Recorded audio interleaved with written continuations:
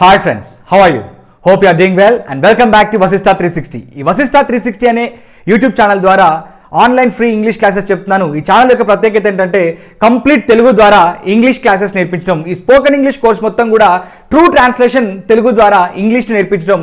So ఈ రోజు topic ఏంటంటే మోడల్ వర్బ్స్. మనకి ఇంగ్లీష్లో 9 మోడల్ వర్బ్స్ ఉంటాయి. అవేంటో ఈ క్లాస్లో తెలుసుకోబోతున్నాము.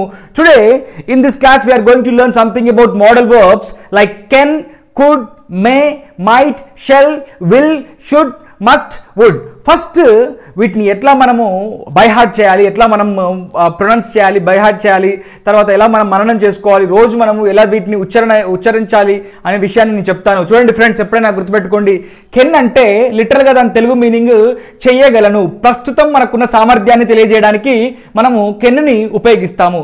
కుడ్ అంటే ఏదైనా ఒక పనిని గతంలో చెయ్యగలిగాను అని చెప్పడానికి మనం కుడ్ని ఉపయోగిస్తాము, అంటే పాస్ట్ ఎబిలిటీ. కెన్ అంటేనేమో ప్రజెంట్ ఎబిలిటీ, కుడ్ అంటేనేమో పాస్ట్ ఎబిలిటీ. మరి కుడ్ని ప్రజెంట్లో ఉపయోగించరాదా అంటే కుడ్ని ప్రజెంట్లో కూడా ఉపయోగించవచ్చు. సో దాని అవసరం, ఉపయోగం ఎక్కడ ఎలా ఉంటుందో చెప్పే ప్రయత్నం చేస్తాను. Next May and might. May and might రెండింటికి కూడా తెలుగు మీనింగ్ ఏంటంటే ఏదైనా ఒక పని జరిగితే జరగవచ్చు, అంటే గ్యారంటీ కాదు, అంటే అది ఖచ్చితంగా జరుగుతుందని కాదు. ఏదైనా ఒక పని చేస్తే చెయ్యవచ్చు, జరిగితే జరగవచ్చు అని చెప్పి అన్సర్టైన్గా గ్యారంటీ లేకుండా చెప్పే పనిని మనము మే మైట్తో చెప్తుంటాం. మరి మేకి మైట్కి తేడా ఏంటంటే మే ఒక 60% గ్యారంటీతో అయితే మైట్ ఒక 40% అనుకోండి. ఇది ఎక్కడ ఏ గ్రామర్ బుక్లో ఎక్కడ గ్రామటికల్ రూల్ ఎక్కడ లేదు. మీరు అలా అనుకుంటే మీకు బాగా గుర్తుంటుందని మాత్రము నేను చెప్పగలను. So shall will. Shall will అంటే ఏంటి? భవిష్యత్తులో ఏదైనా ఒక పనిని చేస్తాను, లేకపోతే కొన్ని పనులను మేము చేస్తాము అని చెప్పడానికి షెల్ విల్ ఉపయోగిస్తాము. భవిష్యత్తులో చేస్తాను, చేస్తాము, చేస్తాడు, చేస్తుంది అని చెప్పడానికి మనం షెల్ విల్ ఉపయోగిస్తాము. Next should. ఏదైనా ఒక పనిని చెయ్యాలి, ఒక బాధ్యతగా చెయ్యాలి అని చెప్పినప్పుడు మనము షుడ్ని ఉపయోగిస్తాము. లేదా ఎవరికైనా అడ్వైజ్ ఇచ్చి నువ్వు అది చేయాలి, నువ్వు ఇది చేయాలి, నువ్వు బాగా చదువుకోవాలి, నువ్వు రెస్ట్ తీసుకోవాలి, నువ్వు ఇంగ్లీష్ నేర్చుకోవాలి అని చెప్పినప్పుడు you should learn English, you should take rest, you should go and you should attend, you should work అని రకంగా మనం అడ్వైజ్ ఇచ్చినప్పుడు, సజెషన్ ఇచ్చినప్పుడు, లేకపోతే రెస్పాన్సిబిలిటీ చెప్పినప్పుడు మనం షుడ్ ఉపయోగిస్తాము. Next must.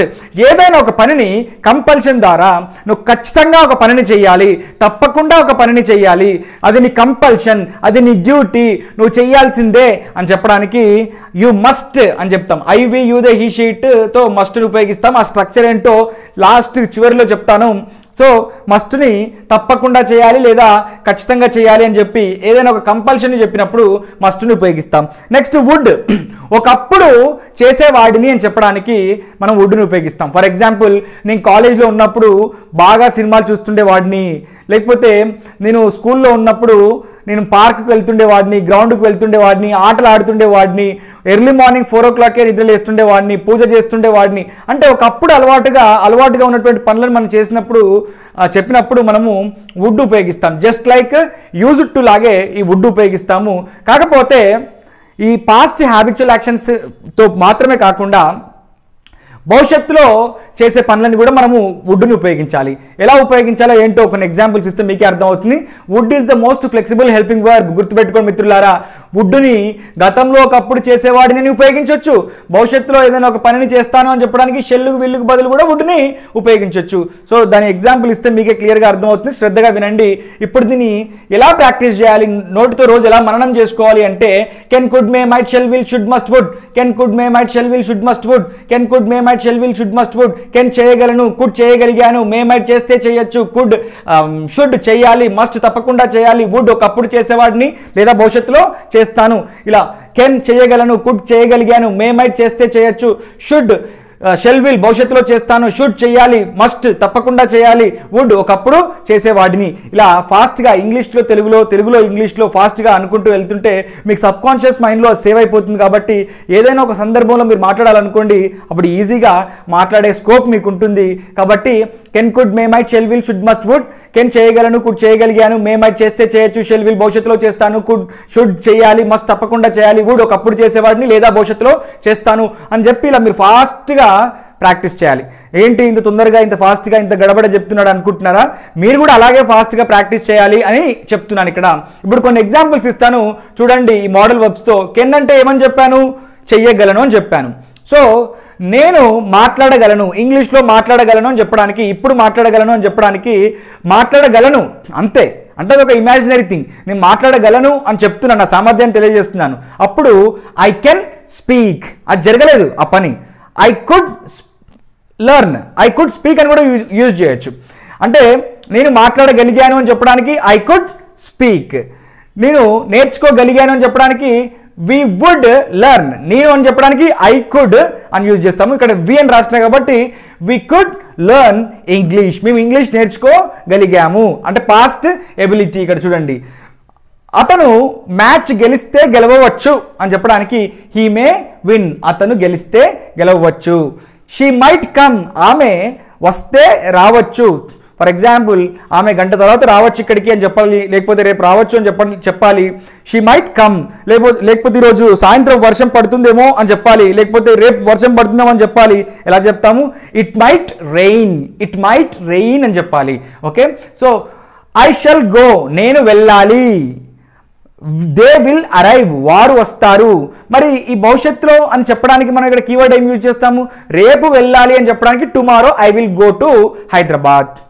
నెక్స్ట్ వీక్ వెళ్ళాలి అని చెప్పడానికి next week I will go to Tirupati. వారు నెక్స్ట్ వీక్ ఇక్కడికి వస్తారు అని చెప్పడానికి ఎలా చెప్తాము?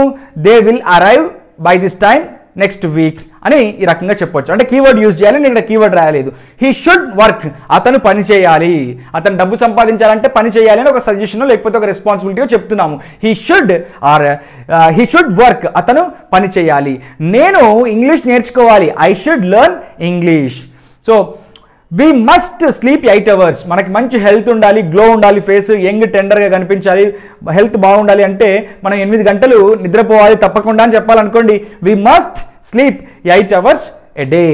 అండ్ అతను కాలేజ్ డేస్లో ఉన్నప్పుడు, అతను కాలేజ్ రోజులలో చాలా సినిమాలు చూస్తుండేవాడని చెప్పాలనుకోండి. సాధారణంగా అయితే he used to watch movies when he was in college days అంటాము. బట్ ఇక్కడ వుడ్ను ఉపయోగిస్తున్నాం కాబట్టి ఒకప్పుడు చేసేవాడు రిపీటెడ్గా పనిని అని చెప్పడానికి he would watch movies in his college days. He would go to gym in his school days. అరే he would go to park in his school days.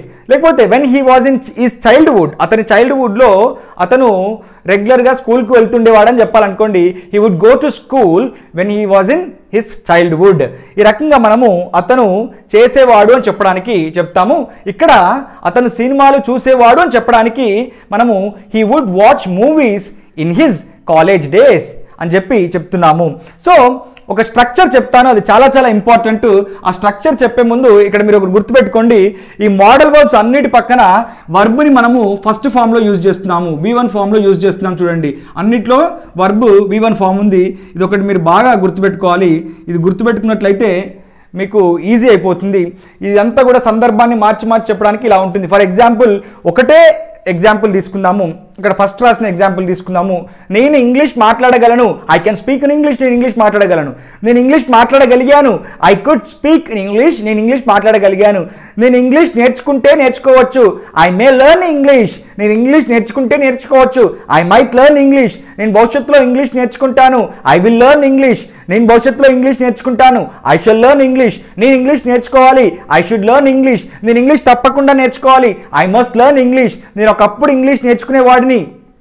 I would learn English. మీరు ఏదైనా ఒక వర్బ్ తీసుకొని ఇలాగే తెలుగులో ఇంగ్లీష్లో తెలుగులో practice చేయండి. ఒక 20 to 30 వర్బ్స్ తీసుకొని ఇదే స్ట్రక్చర్లో, ఇదే ఫార్మాట్లో, బుక్లో గడగడ అనుకుంటూ ఫాస్ట్గా మననం చేసుకుంటూ మీరు ప్రాక్టీస్ చేసి, రిటర్న్ ఫార్మాట్లో ప్రాక్టీస్ చేసి, ఓరల్గా మీరు అలా ప్రాక్టీస్ చేశారనుకోండి, డైలీ ఒక 10-15 minutes మిమ్మల్ని ఎవ్వరూ ఆపలేరు ఇంగ్లీష్లో మాట్లాడడం. ఎవ్వరి వల్ల ఆపడానికి వారికి ఎలాంటి స్కోప్ ఉండదు. ఖచ్చితంగా మీరు మాట్లాడగలిగే కెపాసిటీ మీరు సంపాదించుకుంటారు. నమ్మండి. ఇక్కడ మీకు ఒక స్ట్రక్చర్ చెప్తాను, బుక్లో రాసుకోవాలి ప్రతి ఒక్కరు కూడా. ఆ స్ట్రక్చర్ చాలా ఇంపార్టెంట్. ప్రతి ఒక్కరు కూడా మీరు మిస్ అవ్వదు ఈ స్ట్రక్చర్ని. అదేంటంటే, మనకు యాక్టివ్ వాయిస్లో సెంటెన్స్ ఫార్మేషన్ ఇలా ఉంటుంది. సబ్జెక్ట్, వర్బ్ అండ్ ఆబ్జెక్ట్ అని ఉంటుంది. సబ్జెక్ట్, వర్బ్, ఆబ్జెక్ట్ అని ఉంటుంది. సబ్జెక్ట్ ఎన్ని ఉన్నాయి ఇంగ్లీష్లో మనందరికి బాగా తెలుసు. I, we, you, they, he, she, it. 7 subjective pronounce ఉంటాయి మనకి ఇంగ్లీష్లో. వర్బ్ అంటే ఏంటి మరి? వర్బ్ అంటే ఏదైనా కావచ్చు. మనం ఇక్కడ V1 ఫార్మ్ ఆఫ్ ద వర్బ్ని తీసుకుంటున్నాం, మోడల్ వర్బ్స్ కాబట్టి. మనం ఇప్పుడు ఏం వర్బ్ తీసుకుందాం? మనం ఇక్కడ eat, drink, drive, sleep, speak, learn, go, come, ఇలా ఏదైనా ఒక వర్బ్ తీసుకోండి. Subject, verb, object. ఆబ్జెక్ట్ అంటే ఈ ఐ ఏమవుతుంది? మీ అవుతుంది. సో ఇలా ఈ రకంగా వి ఏమవుతుంది? అజ్ అవుతుంది. యు ఏమవుతుంది? యుగానే ఉంటుంది. దే ఏమవుతుంది? దెమ్ అవుతుంది. హీ ఏమవుతుంది? హిమ్ అవుతుంది. షీ ఏమవుతుంది? హర్ అవుతుంది. ఇట్ ఏమవుతుంది? ఇట్గానే ఉంటుంది. సో ఈ స్ట్రక్చర్ని మీరు గుర్తుపెట్టుకోండి. గుర్తుపెట్టుకున్న తర్వాత ఎలా ప్రాక్టీస్ చేయాలంటే ఇక్కడ హెల్పింగ్ వర్బ్ రావాలి. ఫస్ట్ సబ్జెక్ట్, తర్వాత హెల్పింగ్ వర్బ్, తర్వాత వర్బ్. ఈ రకంగా వచ్చిన తర్వాత ఫర్ ఎగ్జాంపుల్ ఇక్కడ మనం ఒక కెన్ అనే హెల్పింగ్ వర్బ్ తీసుకున్నాం. ఇక్కడ ఇప్పుడు ఎలా ప్రాక్టీస్ చేయాలి? I can eat, we can eat, you can eat, they can eat, he can eat, she can eat, it can eat. I can eat అంటే నేను తినగలను, వీ కెన్ ఈట్ అంటే మేము తినగలము, యూ కెన్ ఈట్ అంటే మీరు తినగలరు, they can eat అంటే వారు తినగలరు, he can eat అంటే అతడు తినగలడు, షీ కెన్ ఈట్ అంటే ఆమె తినగలదు, ఇట్ కెన్ ఈట్ అంటే అది తినగలదు. ఏదైనా కుక్క పిల్లి ఉందనుకోండి, అది తినగలదు అని చెప్పడానికి అలా చెప్తుంటాము. ఇప్పుడు కుడ్డుని తీసుకుందాము. I can drink, I could drink, నేను తాగగలిగాను. We could drink, you could drive, they could sleep, he could speak, she could learn, it could go. ఈ రకంగా మీరు మే, might, shell, will, should, must, would ఇలా వర్బ్స్ అన్ని తీసుకొని practice చేసి తెలుగులో ఇంగ్లీష్లో తెలుగులో ఫాస్ట్గా గడగడ మాట్లాడడం ప్రాక్టీస్ చేశారనుకోండి, ఖచ్చితంగా మీరు మాట్లాడతారు. Thank you for giving this opportunity. This is all for this day.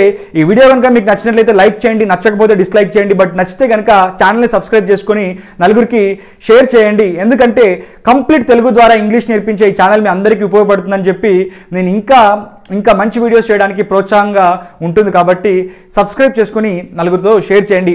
All the best and thank you for giving this opportunity. Bye.